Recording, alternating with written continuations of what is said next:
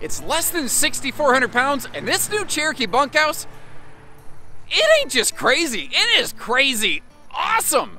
I love this new kind of rethought design. They're listening to their customers, and they're giving you exactly what people have been asking for. People have been saying, we want windows on the door side of the RV.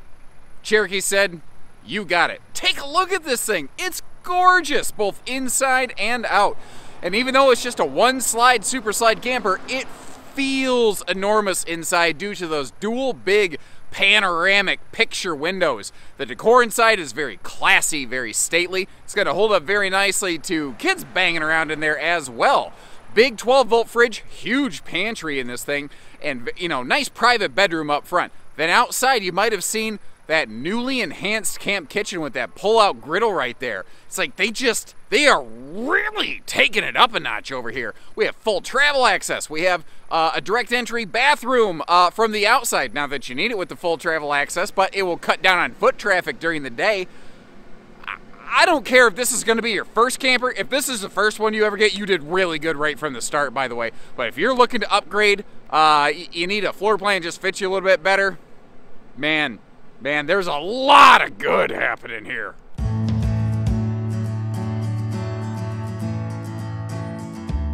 Now, since this model is so different, I thought I'd actually start by doing something different and begin our tour inside with the slide closed rather than basically end it here.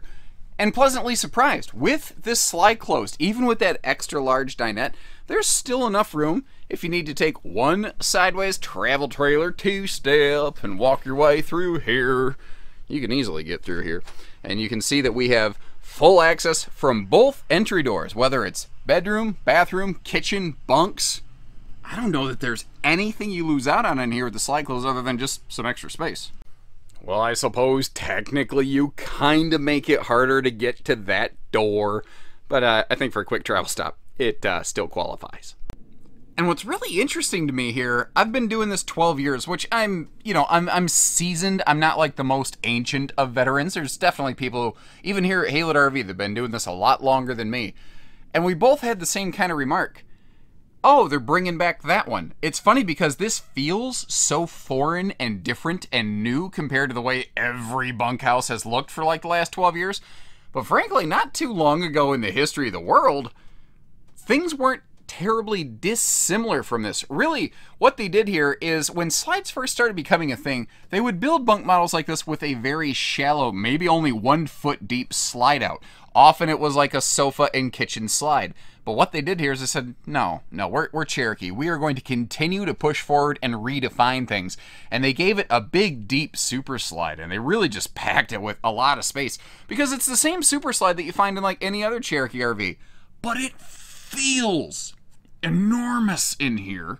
I think partially because you've got that mega window overlooking that dinette, which can fold down into a big sleeper and has those huge storage drawers below it, by the way.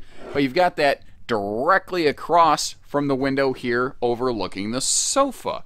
And how many times have I heard people say, why can't they just put windows on the door side of the RV? Well, it's a little bit tricky, but that was their goal on this one, which, by the way, pardon the umbrella down there. You can see it's a little bit inclement out there, and I'm trying to protect my camera from the weather when I do step outside.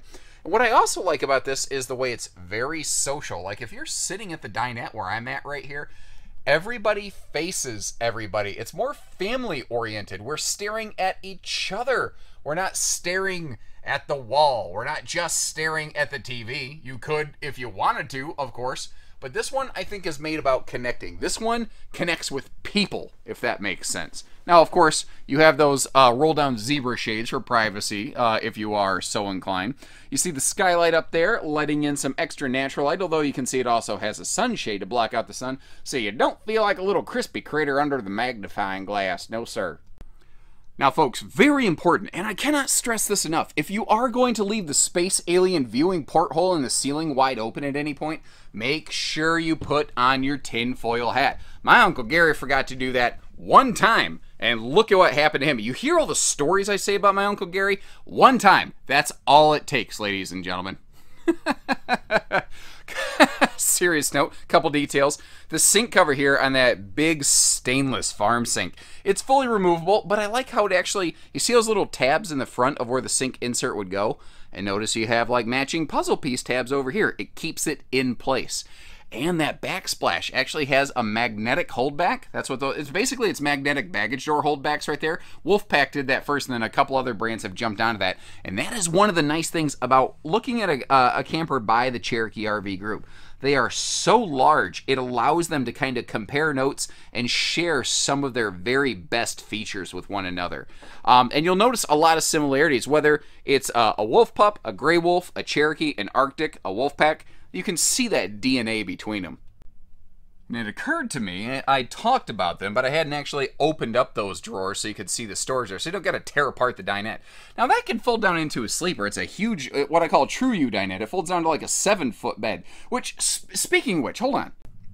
And I'm sorry, I know I'm a little bit all over the place today, but it's been kind of fun seeing something different, kind of rediscovering, like, you know when you find an old song that you used to just play on repeat ad infinitum, and all of a sudden you're, oh yeah, that song. That's how this camper feels to me. I get that good, I remember you vibe from it. So what I was getting at, that dinette's a big sleeper. Now, obviously, we've got a pair of double bunks back there, but frankly, the RV doesn't look and feel, it doesn't read like a bunkhouse to me.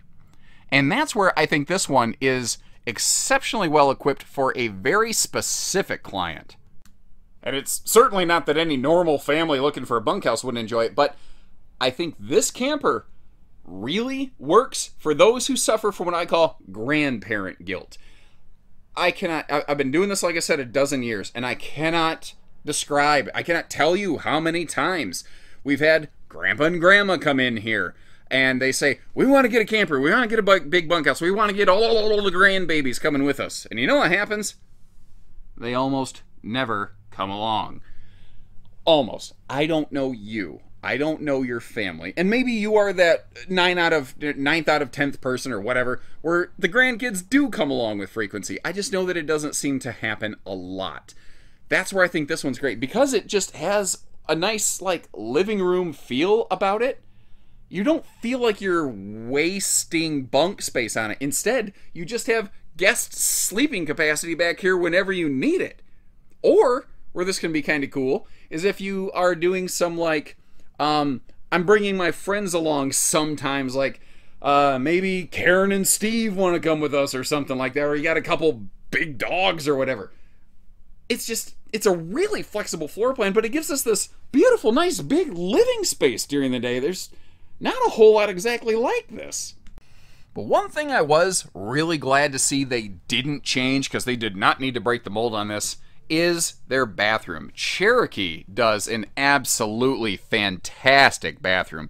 You might have noticed we have sealed edge pressed membrane countertops through the entire RV, not to mention an extra large sink over here and a very large full medicine cabinet over here in the corner with a big old mirror, not just a mirror glued against the wall. And it's a corner model. They're also giving us some really cool things like that extra large vent fan. That is something that stick and tin trailers just do not generally do. That's almost exclusively an upper class laminated feature like a Liberty Edition Freedom Express, or more commonly the Rockwood RVs like you'd find here at Haylett RV. Now they've done an interesting thing here. It's what I'm going to call the Cherokee Shub. It's not a shower, it's not a tub. It's enough of a tub to give a little baby a quick bath. It's also enough of a tub lip where water's not going to splash under that shower curtain and end up all over your floor, causing you to clean that up. But it's also not a full-on tub that's hard to walk in and out of, like to get your leg over it. You don't have that hiccup there. Now, I'm a big guy. I found the leg space in this sufficient.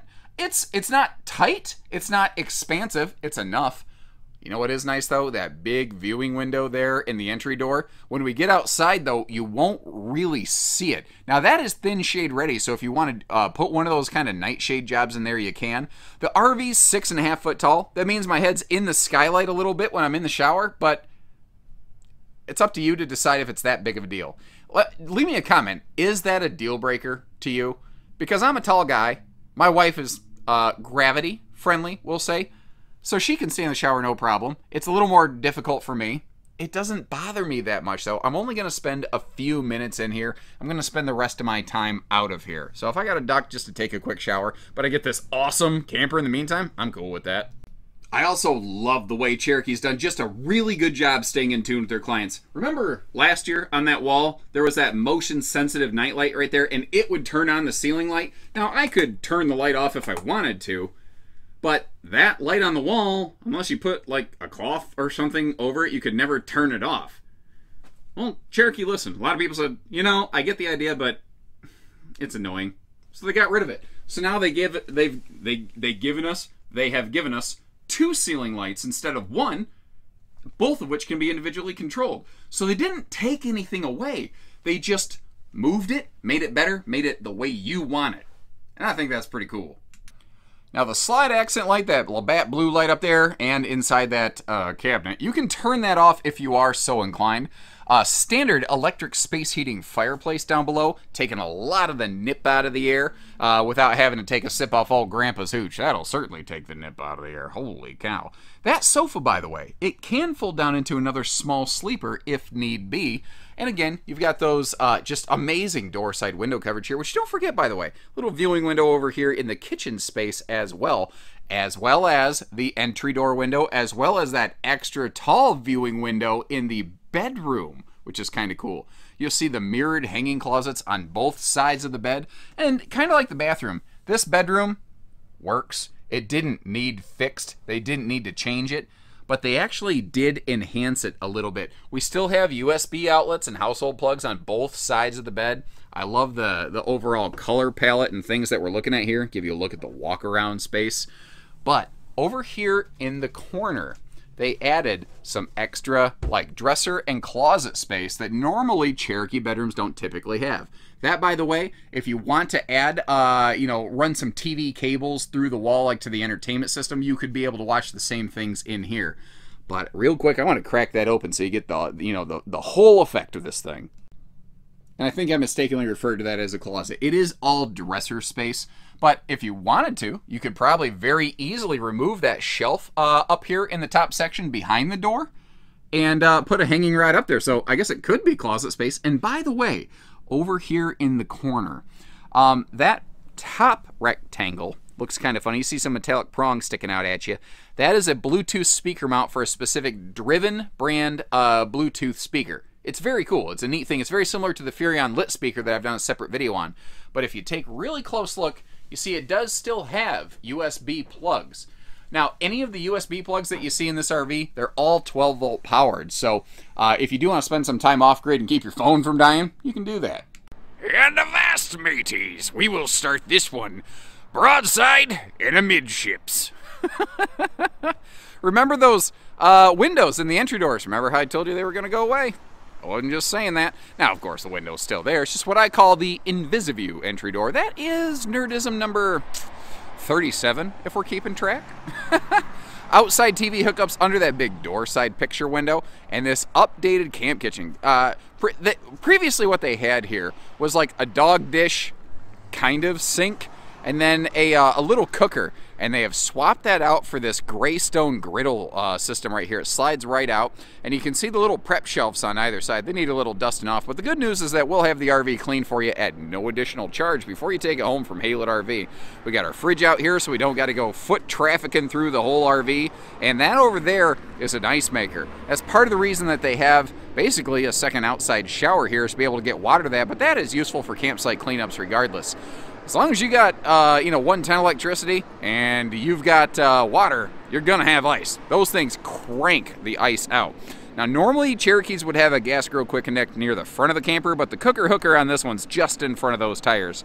The standard easy adjust and removable, by the way, stable steps right there. So if you're parked at like a storage facility that doesn't allow you to fully open that, you won't have any issues there.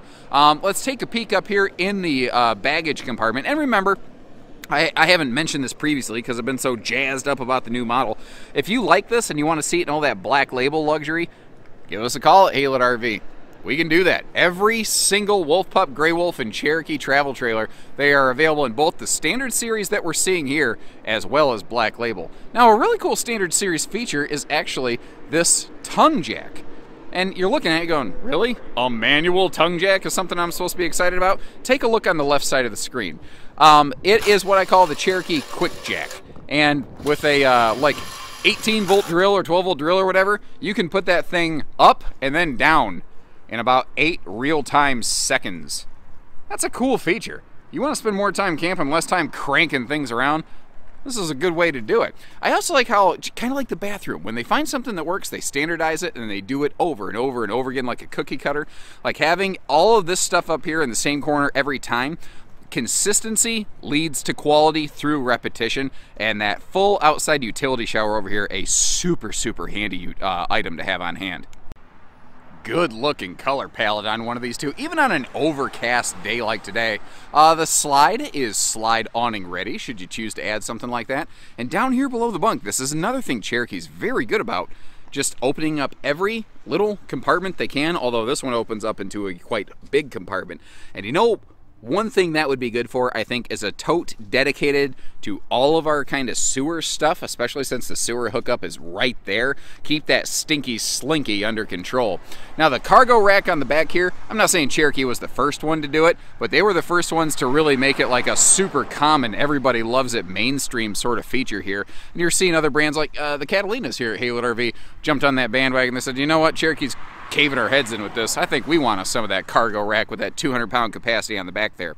Now, the spare tire is actually an optional piece of equipment on these, strangely. That being said, you're not going to find us selling you a Cherokee from Haylett RV without a spare tire unless you specifically, for some reason, custom request that. One other thing I want to draw your attention to is if you look just above that walkable roof line near the on the back of the I was doing good. I was doing real good, you know? If you look at the top of the back wall, it's not just camera ready, it actually has a camera installed. That's a cool thing they've recently done here. Now, we've already looked at the door side of the RV, but one thing I do want to give you just a quick glance at is just that direct entry bathroom access. And it's one of those things that if you've never had an RV, this feels very weird and uncomfortable to you. But you're camping, you know, we're not at the house anymore. You're outside, and like, you know, I'm walking around in a bunch of muck out here, and just in case you're curious, I actually made sure I recorded all of my outside footage before I ever stepped foot in this camper so that I was not tracking a bunch of that crap through. And I made sure that I actually walked in here initially. I brought a couple little plastic covers for my shoes, so I was never tracking dirt in here. Anyway, this feels weird, but it saves so much dirty foot traffic through the camper. And a lot of people go, yeah, but I feel a little bit exposed, guy. Well, remember, unless you're into that kind of thing, it's not like you're gonna sit there with only the screen door in front of you.